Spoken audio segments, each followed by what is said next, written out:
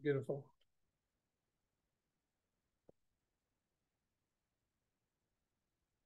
Wait for the PowerPoint to get clicked in here. And I come from a family that sings, plays instruments, piano, etc. I can't play the radio without getting in trouble because I have no musical ability whatsoever.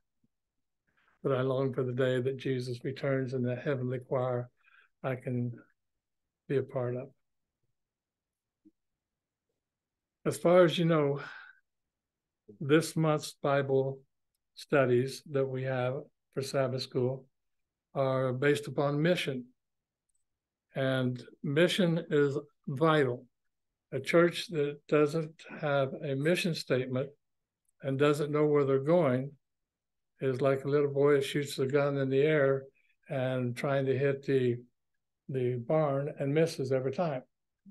So a mission statement is vital. And in 2009, the General Conference voted the mission statement for the Seventh-day Adventist Church. And it is as follows, you can read it. The mission of the Seventh-day Adventist Church is to make disciples of all people, communicating the everlasting gospel in the context, of the three angels' messages of Revelation 14, 6-12, leading them to accept Jesus as personal Savior and unite with his remnant church, discipling them to serve him as Lord and preparing them for his soon return. And now, I don't know whether y'all have a mission statement here, but I would encourage you to write one, and so that everybody knows what you are about. Now, the Seventh-day Adventist Church was formed and organized and accepted as a church in 1863 as a result of the Great Disappointment and the Millerite movement, that people came together and said, we need an organization. So in 1863 was the birth of the Seventh-day Adventist Church, if you will. And then 11 years later, in 1874, John Neville Andrews, which Andrews University up in Berrien Springs is named for, was the first missionary sent out by the church. And he was sent to Switzerland, where the mission work around the world began. And so having this kind of history behind the mission and the work of the Adventist Church, I would like to have a sermon today about mission. So if we could go to the next slide. And this is what we will do. I will preach from the Word, share a few scriptures, some ideas, what we've done. Then I will sum up what I've just said and make the appeal, and then service will be over. So it's 12 o'clock. We should be done by 2. Okay? Let's pray. God and our Savior, we come before you and thank you for what you are, the God who knows all, the God who has all, and the God who wants us.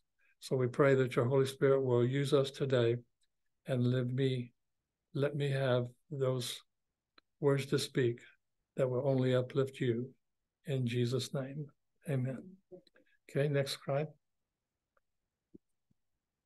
Dum, da, dum, dum, dum. You know what that is? We don't have any TV generation. I guess none of you are older like me. Well, there was a cop show on when I was a kid back in the 50s, 60s, and it was called Dragnet. And so the next slide, we want to look at Dragnet. Now, I have to go online on record as saying that I hate fishing. And I'll show you why. I hate this kind of fishing for sure, because it is yucky. And if you have a computer, what is the one thing you got to have on your computer if you don't have Windows or you have anything else? What do you got to have? Virus software, absolutely. And you also know, and if you don't, and you're looking to get a computer, you know that you have to have that virus software. And even though you got it, you don't want to click anything that you don't know who it's from that is Otherwise, even with Kaspersky or with whatever that Microsoft is called, Defender, that you still can get a virus and ruin your day. So next slide. So now here's why I hate fishing. Now this picture is a boy with a rod and reel. Well, growing up on the farm, I didn't have a rod and reel. I was lucky to have a cane pole, and that would tie a knot, the string around the top of it and put a hook on the bottom of it. And after a while, we learned to put sinkers on them and what do they call them? Bubbles? Bobbers. Thank you. There's a fisher lady. And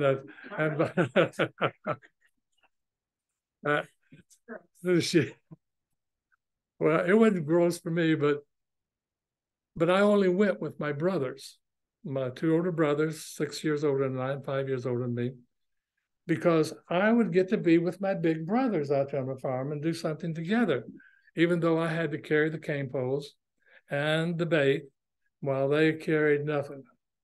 And they'd get to the pond and would sit there.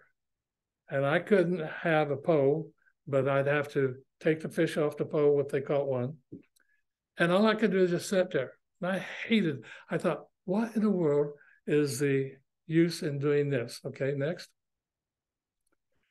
Well, as I got a little older and the kids out there on the farms around me, that we would get together and we'd go swimming. But sometimes we would take and do seining.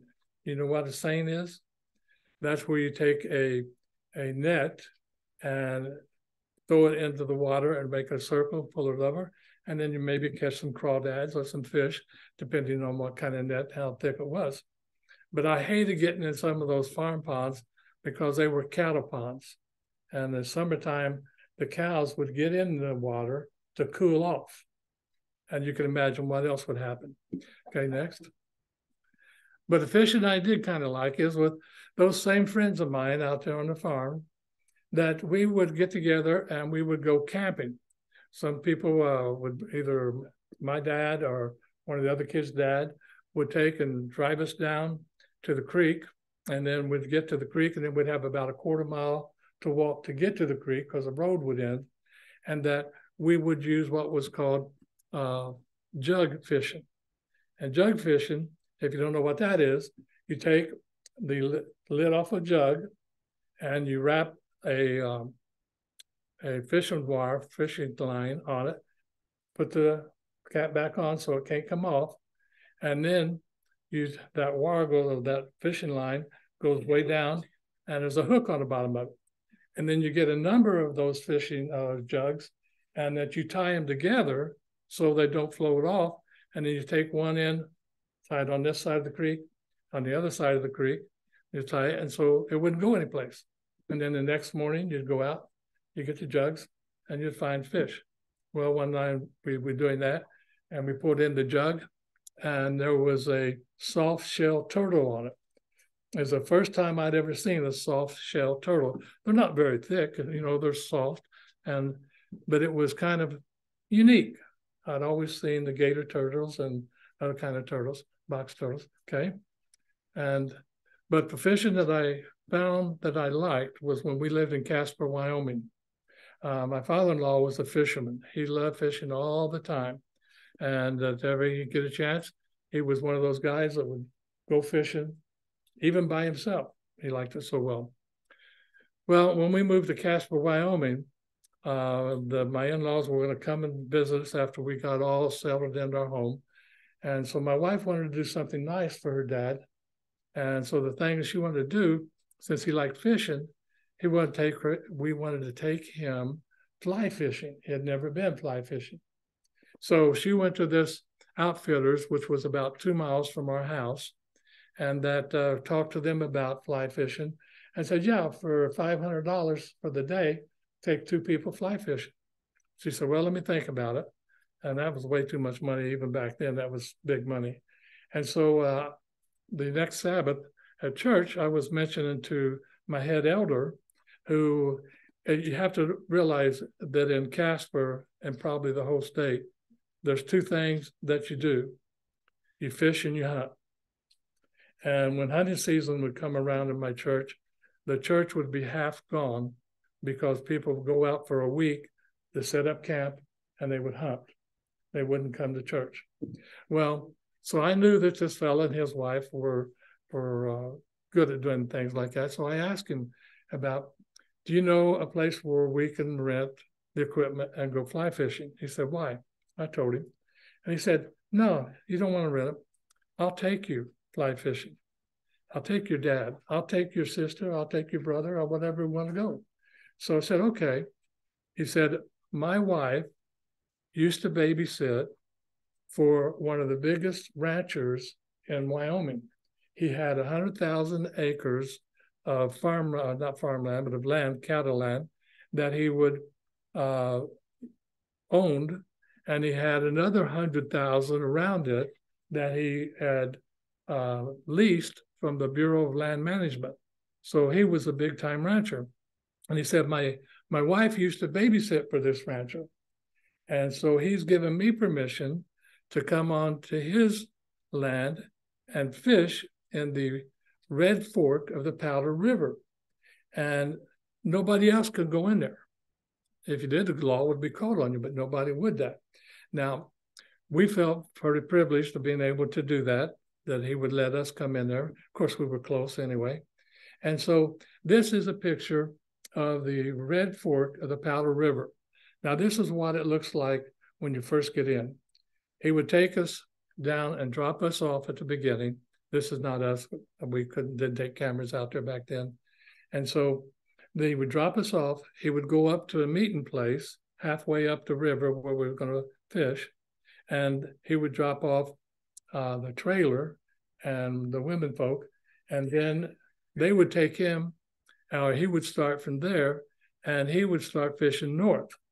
So by the time we got up to the halfway point, we would get in the car and go up and get him and the friend that was with him.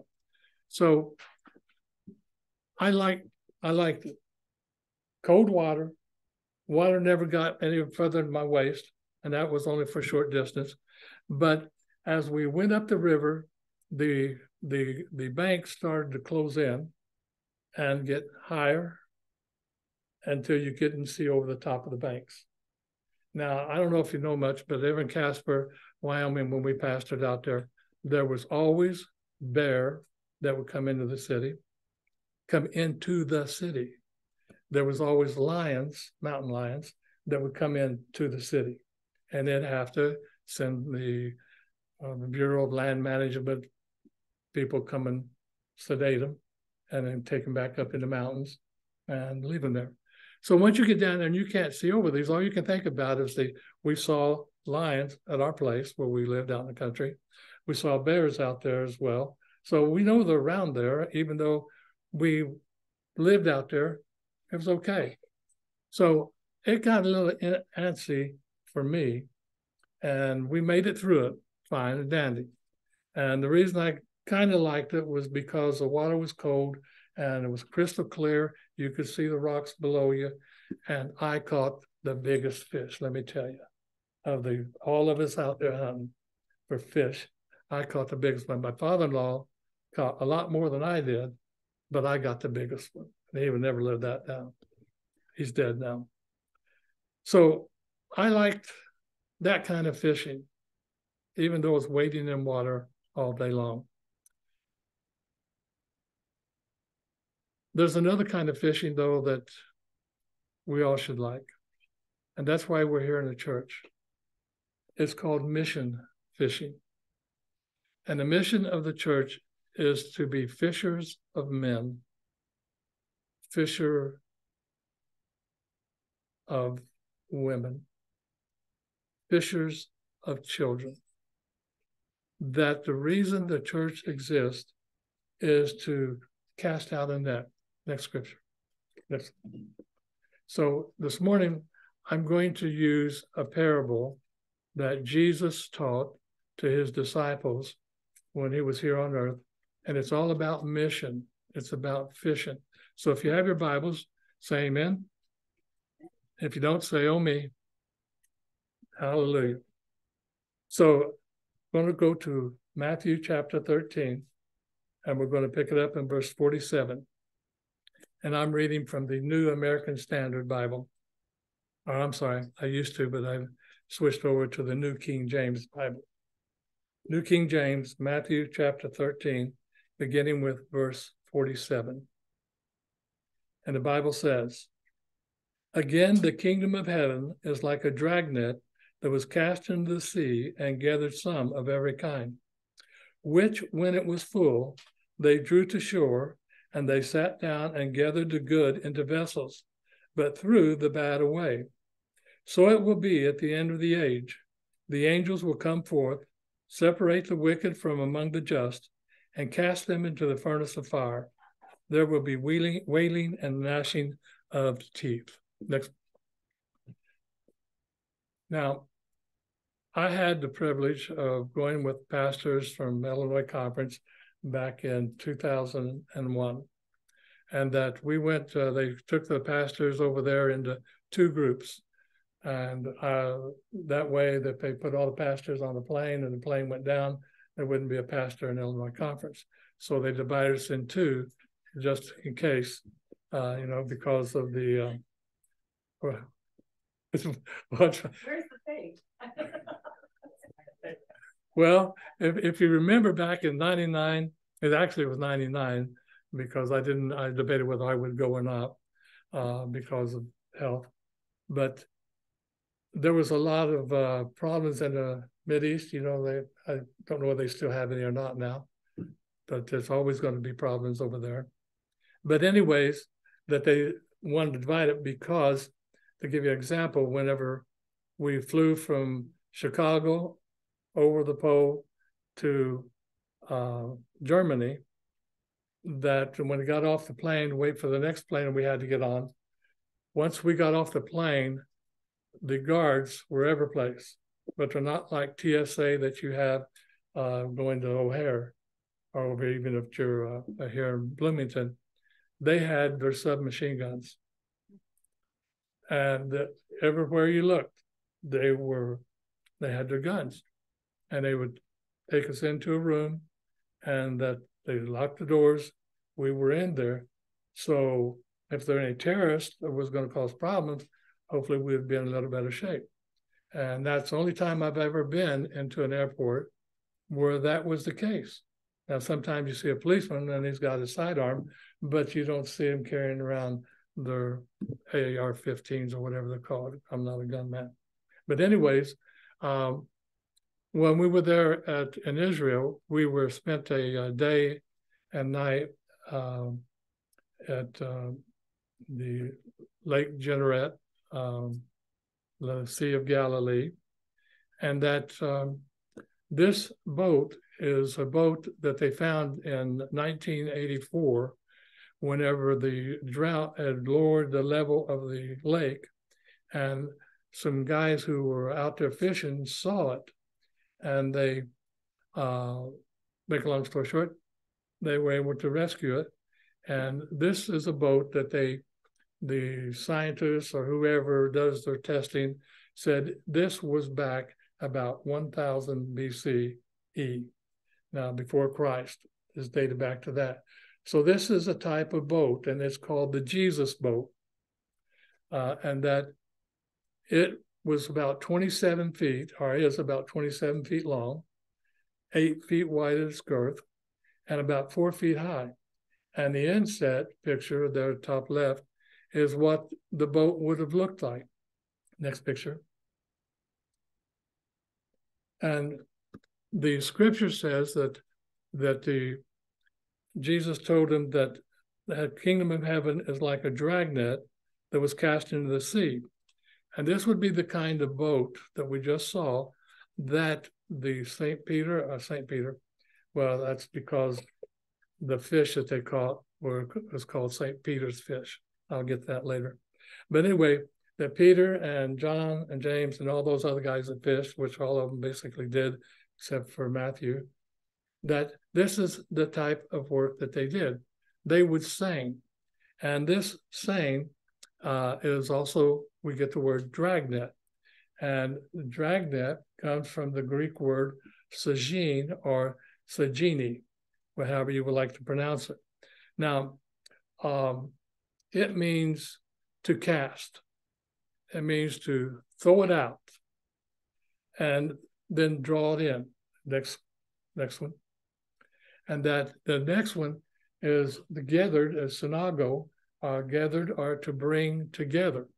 Now, in the mind of a Jew, whenever the word synago would be used, it would be used under the understanding of gathering in to the synagogue, coming to the synagogue, come to church and worship. And now, I don't know whether you know about it or not, but the synagogue back in the Jesus time was men and women were allowed to come to synagogue. Now today, the synagogue is basically Jews, men, not women. And I don't know why that changed or where it changed over the years, but it did change. But synago means to gather in, to bring it all in. Okay, next slide. And so in verse 48, that first of all, the kingdom of heaven is like a dragnet that was cast into the sea and gathered some of every kind, which when it was full, they drew to shore, and they sat down and gathered the good into vessels, but threw the bad away. So whenever they would throw the net out, and then they would draw it in as they came up to the shore, they would go out so far as big as the net was, and they would then make a sort of semicircle with it, and then draw it up at the shoreline, and then pull it in. Now it says that they gathered of every kind.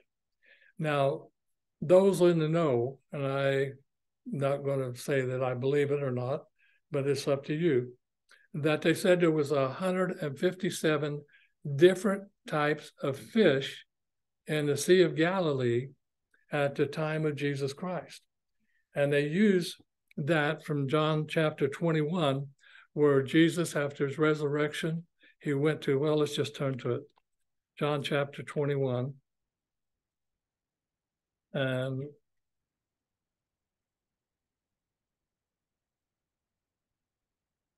verse 4. Verse 3, Peter therefore went out, and the other disciple, and were going to the tomb. No, that's chapter 20. I got to be in 21. It might make sense. But when the morning had now come, Jesus stood on the shore, yet the disciples did not know that it was Jesus. Then Jesus said to them, Children, have you any food? They answered him, No. And he said to them, Cast the net on the right side of the boat, and you will find some. And it's interesting that that same trip out there, they had a tourist boat, and took all of his pastors on it and went out to the Sea of Galilee. And then they started telling the story about Jesus and catching fish, like they were doing here. And they said, okay, now we'll cast our net on this side of the boat. And then they drew it in, and there was no fish. So everybody's laughing. Said, cast it on the other side of the net. So he cast it on the other side of the boat and pulled it in, and there was fish. So just throwing that in there, you don't have to pay for that, okay? And Jesus said to them, Children, have you any food? And they said, No. And then Jesus said, Cast the net on the right side of the boat, and you will find some. So they cast, and now they were not able to draw it in because of the multitude of fish. Therefore, that disciple whom Jesus loved said to Peter, and that's John, if you don't know, It is the Lord. Now, when Simon Peter heard that it was the Lord, he put on his outer garment, for he had removed it, and plunged into the sea. But the other disciples came in the little boat, for they were not far from land, but about 200 cubits, dragging the net with fish. Then, as they had come to land, they saw a fire of coals there, and fish laid on it, and bread. Jesus said to them, Bring some of the fish which you have just caught. Simon Peter went up and dragged the net to land, full of large fish, 153. And although there were so many, the net was not broken. So there are those who believe that this 153 fish that were brought in were tilapia. Tilapia is a fish that's around the world, and it's got scales and fins. It's clean to eat. And And the only reason I know all that is because I had a church member family that was from the Philippines, and they were talking about eating tilapia when they was going to invite me over for dinner. And I said, I don't eat meat. And so anyways, tilapia is a worldwide fish. It is also known as St. Peter's fish. And that's because, remember the story about Jesus was asked about whom do you serve? Do you pay taxes? Blah, blah, blah. And he said, go catch a fish, Peter.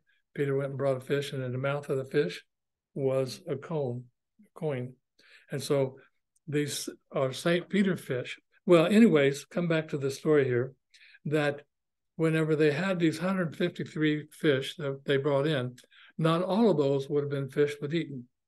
So in the parable that Jesus has given to us here, that in chapter 13, and he says, and when the net was full, they drew it to shore, and they sat down and gathered the good into vessels, but threw the bad away.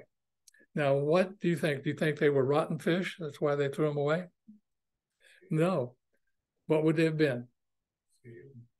Unclean bottom feeders, catfish, spinies, other kinds of fish that they would not eat. But being good, how to put this? They wouldn't waste any of the fish. They would cast it away, as it says here, but they would sell it to the Gentiles so that they could make some money out of their fishing. So anyways, when it was full, they drew it to shore, and they sat down and gathered good into vessels, but threw the bad away. So will it be at the end of the age.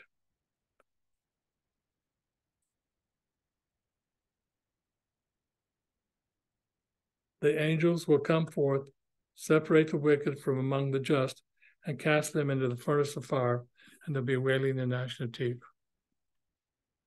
The kingdom of heaven is like a dragnet.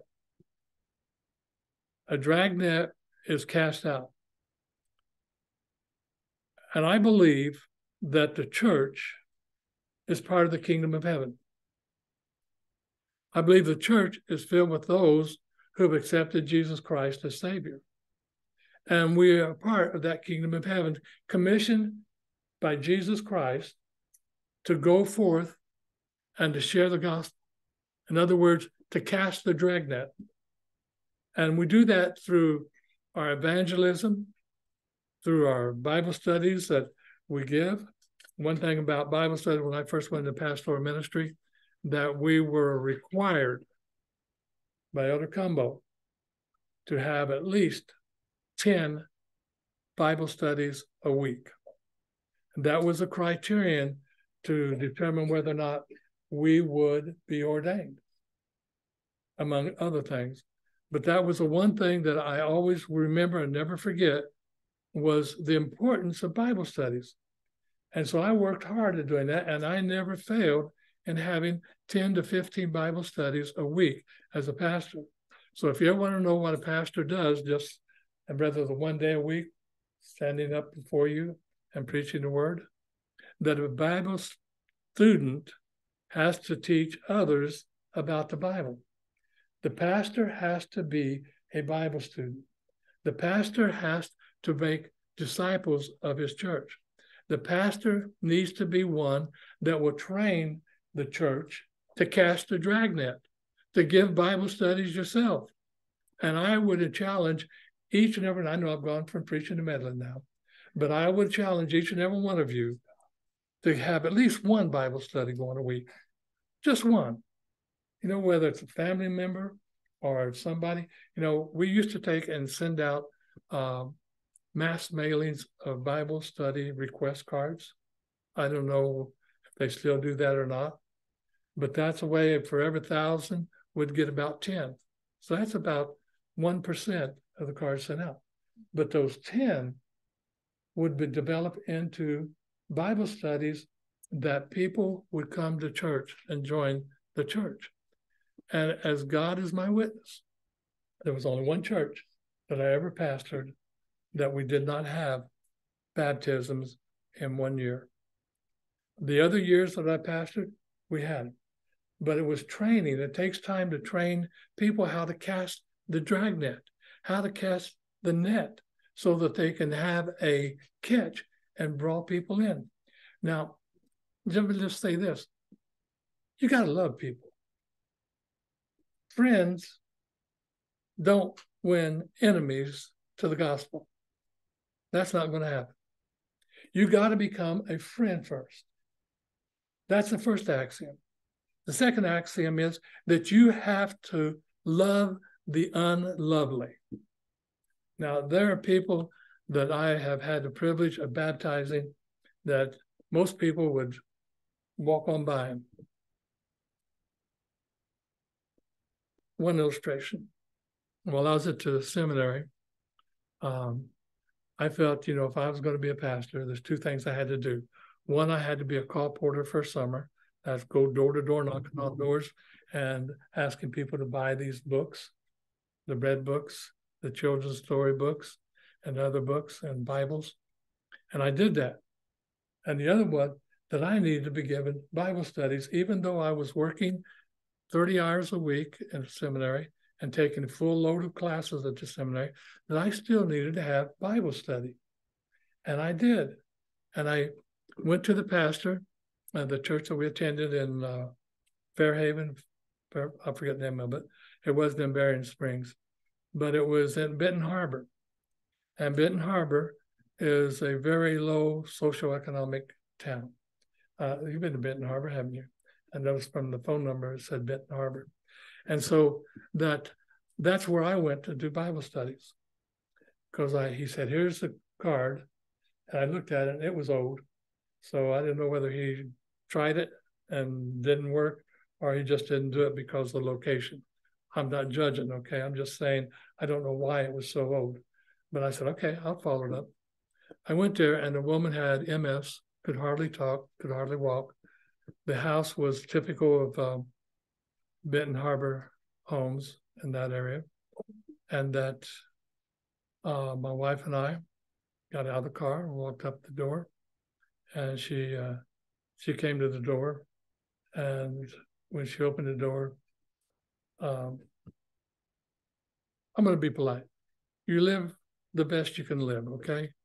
She was living the best she could live. I make no judgment on that. I don't make that kind of judgment on anybody.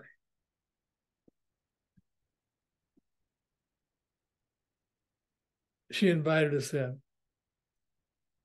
The place was filthy. And she invited us to sit down, and we got our Sabbath best on. I'm wearing a suit now. I quit wearing suits when I retired from pastoral ministry because this is a formal attire in the Philippines and Mexico and other places. So that's why I wear this. And she invited us to sit down, and so we sat down. We didn't hesitate, even though inside me, I was saying, I don't want to sit down in this. And one of her sons came running down the steps, and she had been cooking in the kitchen. And I must admit, it did smell good because it was bacon. And if you've ever smelled bacon cooking, I'll tell you what, I'm vegetarian and almost a vegan, but if I had too much temptations to bacon cooking, I'd probably eat it and then I'd repent of it. But no, I wouldn't do that. I'm just funny. But anyways, it smelled so good. And that kind of set me at ease because it brought me back from my childhood, and smelling that. And so she went and said, let me finish this. So she did, and we talked for a while. And I told her what is there for. And she, in her way of speaking back, she said, yes, I would like to take Bible studies. And I said, okay. So I gave her a lesson and I set up an appointment the next Sabbath. The next Sabbath we came. The son came down and he went in the kitchen and he listened. And I noticed as we were leaving that day that at the top of the steps, her other son was sitting there, but he would never come down. To make a long story short, she wound up getting baptized and her sons. If we don't love the unlovely, who will? Jesus loves the unlovely. My mom had a saying, don't be ugly. Your mom ever say that to you? Do you know what it means? It means you're not acting very nice. You're being ugly. She wasn't talking about what I looked like. She was talking about my actions. And if I had taken that one look at her and said, oh, I'm sorry, I'm into the wrong house, goodbye, I would have been ugly. I still am, but I'm ugly. God looks upon the heart. Man looks upon the outward countenance. So we as Christians, part of the kingdom of God, commissioned by Jesus Christ to throw out the net, it is to love the unlovely. It is to love those who outcast of society. If I were a betting Christian, I'll bet that lady hadn't had a visitor from anybody for years. I'm probably wrong, but that's what I'd bet if I was a betting Christian, but I'm not, thank goodness. So God wants us. Those are the two things we have to do. We have to be willing to love the unlovely, and we have to be willing to make friends with somebody before we start telling them what they need to do. And we should never tell anybody what we need to do. Since it's 12:30, I'm going to be wrapping this up in just a moment. Because this is all about mission. As our scripture reading was, all power in heaven and earth given to Jesus Christ. And he said, to go thee into all the world, preach and teach and baptize, and lo, I'm with you always.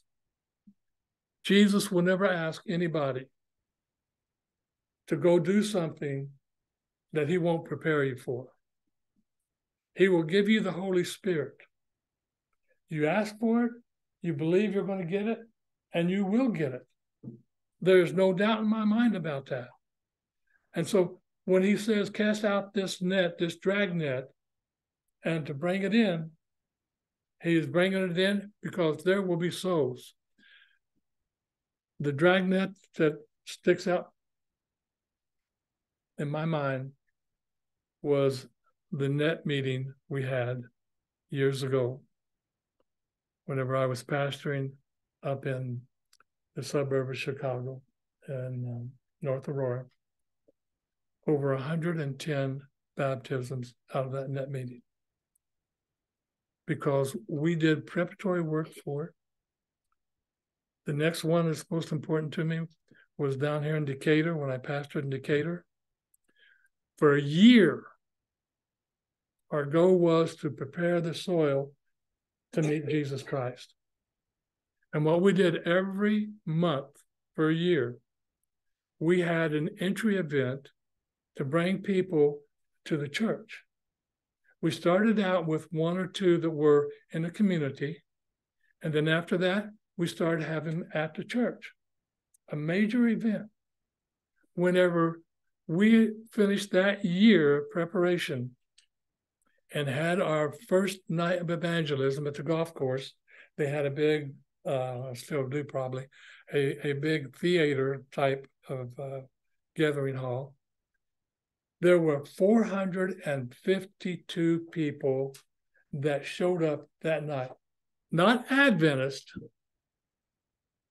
The Adventists from the church did things like greet, children's ministries, in the different rooms, but it was non-Adventist, as some would say, pre-Adventist. When they moved over to the church after halfway through, there were still 200 plus that were coming to the church. God is good. And God says we do what he commissions us to do. And that is to go and preach and teach and baptize. We preached, we taught, and God brought the people because we cast the net out. So if I could say anything right now, go from preaching to meddling again, I'm good at that, my wife says. That whenever you put on there on what you want from the pastor, I would put at the very top, evangelistic oriented. That is going to cast out the Dragnet. It's going to teach you, if you already don't know how to give Bible studies, and to be a friend to those who are friendless, to love the unlovely, to reach out.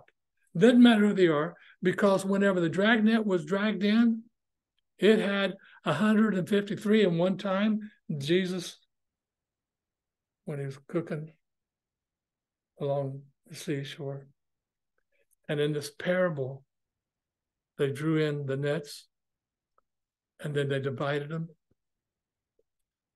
Not everybody that comes into the church from that dragnet that you will set out will be saved.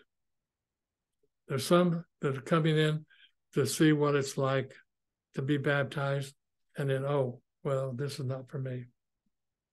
Don't get discouraged when those things like that happen. Keep doing what God wants you to do. There were only 8 people that were baptized out of that evangelistic series. I had moved on. Conference said, we got better things for you. I look back on that and I regret that I didn't see it through, that they brought in another pastor. And nothing, I'm not going to badmouth pastors, but they're humans. We're all human. Some of us have niches in life, things that we like to do, things that we are good at doing by the grace of Jesus Christ, and others who have things they don't want to do. I'm on my soapbox now, okay? Now, I don't want to sound negative here, but you need an evangelistic pastor. You need a pastor that is willing to go the extra mile to reach people. How many people is in Bloomington? I bet you if I was a Benton Christian, not counting the college, the university over here, that there would be probably 50,000 people, 20,000, 25,000. I don't know. But the point is, people are going to godless graves all around us. And while we don't put the dragnet out, God's coming. And the dragnet will bring in fish that are not any good. They're unclean. But God can make them clean. God can make them clean. And He'll empower you. Last story. When I was in grade school, one-room school, started out in down Southern Illinois. Then it consolidated 4 schools, and I was in a 4-room school, 2 grades in the school, and each grade in each room. This is a public school now; it's not a church school. And I would never get up in front of the class and do anything. Teacher would ask, "No, I'm not going to do it." I got in the high school, and English class, you had to get up front and make oral reports. I refused. I wouldn't do it. Why? Because I was scared to death to stand in front of strangers. I was scared to death to stand up with my friends in grade school. Then whenever I got the call December 18th, 1973 at 9:05 p.m. to go and preach the word, to become a minister, I thought, yes, I would do that. But how on earth can I do that? Southern Missionary College had to take a required class, was speaking. And I thought, man, what on earth am I going to do here? I got to have this class. If I fail it, I'll never get in to. So I stood up and I did my 3-minute speech and sat down, and perspiration just falling all over me, because when I get nervous and scared, I just perspire heavily. And I've come, but the point being, if God calls you, He will empower you. He empowered me to make it through that speech class, make it through the seminary, delivering sermons at the seminary for grades, and then called me to pastoral ministry when I was told by the head of a department, religion department, that I should find a truck driving job. Because I scored out of range of what a good pastor would score. 60 and below, you'd be a good pastor. Anything above 60 on these tests, you're a failure. Go do something else. And that was a recommendation. But then he said, if God has called you to pastoral ministry, if God wants you to preach the word, he will give you the wisdom to preach the word and to do the preaching of a pastor. I never forgot that, even after 4 years at the seminary without a call to pastoral ministry. Had been interviewed a number of times for as a pastor. They just shook their head. I didn't give up because I believed in my heart God had called me to be a minister. And he did finally, to the Illinois conference, gave me a shout.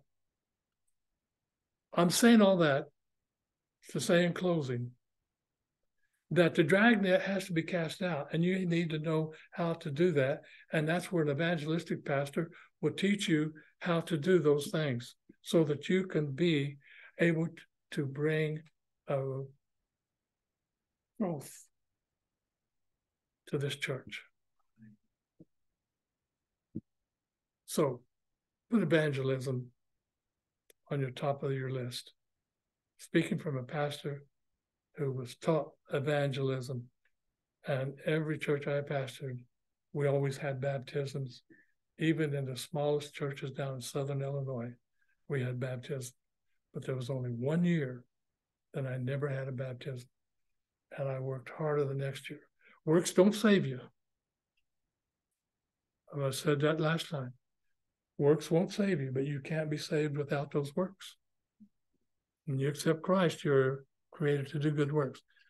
So, friends, I pray for the church here in Bloomington. Not just because I'm going to preach today for the last time, but I pray for every church that I have ever preached in, every day on my list. Because I want the Dragnet to bring in the people of this community so this church can be vibrant and growing. I'm not saying you're not vibrant, and I'm not saying you're not growing, so don't misunderstand me. But God wants a church without spot or wrinkle. And the only way you will bring enemies to the truth is by living what Jesus Christ says to live. Christians are to be Christ-like. And believe you me, it's a struggle. But when you ask for the Holy Spirit will do its work. So my question to y'all is this. What will you do? Will you cast the dragnet out? Will you let Jesus Christ do the separation? Because the end of time is nigh. And we must believe in Jesus Christ and cast the dragnet out. Let us pray. God, our Savior, we thank you for Jesus. We thank you for this parable, which is the truth about your church and what you require of your church to do your work to prepare people for the second coming of Jesus Christ. And so whatever happens, may your Holy Spirit continue to work with each individual here in this church and guide the direction that the church must go in choosing a new pastor for this congregation, and it'll be your will and not the will of man, because we praise you in Jesus' name. Amen. I think you need to come out of retirement. I don't have the energy to be a pastor.